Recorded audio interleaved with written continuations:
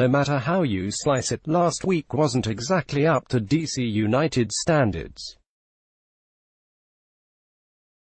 They bounced back moderately well from a bad home loss, but between bad news on the injury front, an inability to break a bunker without Wayne Rooney, and having to hang on for dear life to beat a weak opponent, there were question marks all around. Today against NYCFC, the job is straightforward: get back to winning ways at home, and get back to the kind of form that this team showed in the opening weeks of the season. Key player Steven Birnbaum. If you've seen New York City FC play this season, and you know about United's attack, you probably aren't worried about the black and red scoring goals. That side of the equation shouldn't be too tough for United today, quite frankly. It's the other side of the field, where the Pigeons have some really talented players that haven't quite put it together, that will probably determine DCU's success today. With injuries at left-back, a bit of uncertainty with regards to his centre-back partner, and coming off a week that saw United concede 6 goals in 3 games, Birnbaum's ability to take charge in the back may end up being critical today.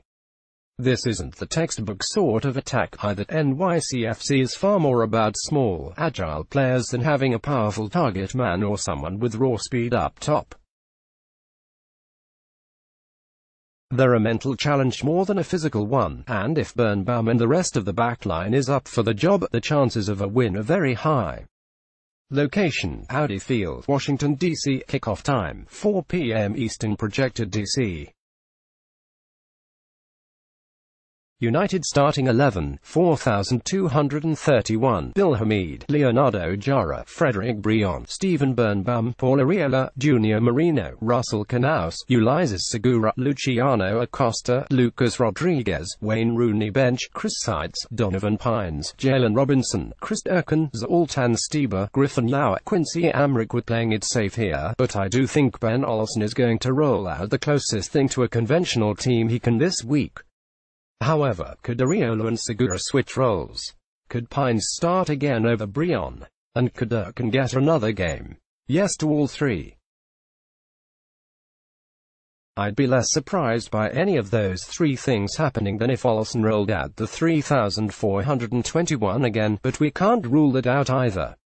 Chris McCann was quietly promoted to questionable on the injury report, but based on Wednesday's training session, I think this one's a little too early for him.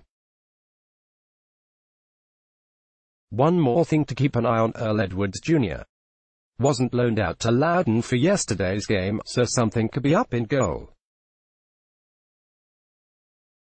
Projected NYCFC starting 11, 4,231. Sean Johnson, Anton Tinnerholm, Maxime Chanot, Alexander Callens, Ronald Matrita, James Sands, Alexander Ring, Ismail Taj-Ori Shradi, Maxi Morales, Alexandre Mitrita, Heber. There are numerous questions here, as NYCFC has a couple of injuries and in Dome Torrent a tinkering manager.